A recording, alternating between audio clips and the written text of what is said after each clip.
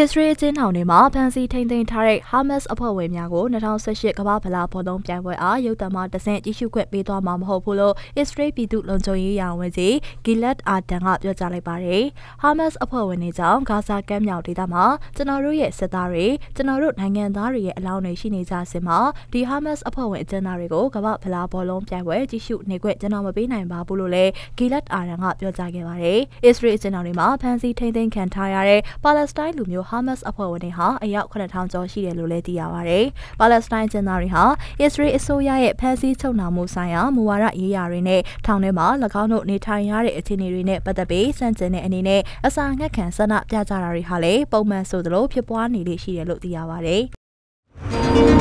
။